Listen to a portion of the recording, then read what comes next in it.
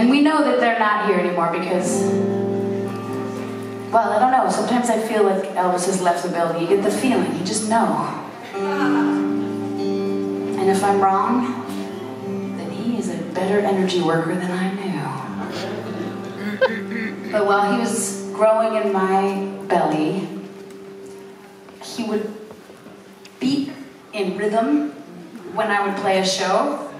And it was unbelievable as he grew and became more present in my life and in my husband Eric's life.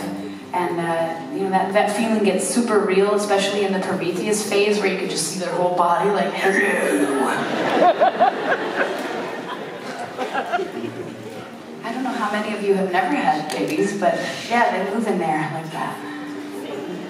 It's crazy. Like giraffes, you know? It's all elbows and... I don't know where I was going with that. I started thinking about giraffes and forgot the heartfelt thing I was going to say.